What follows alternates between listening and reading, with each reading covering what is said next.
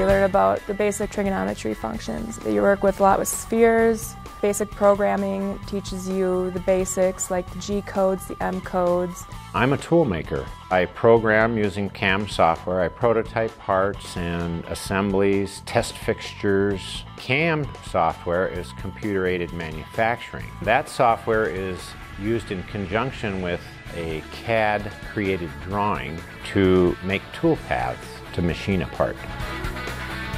A machine is basically a gigantic computer. You tell it what to do, where to go, and it does it. I think it's an art form.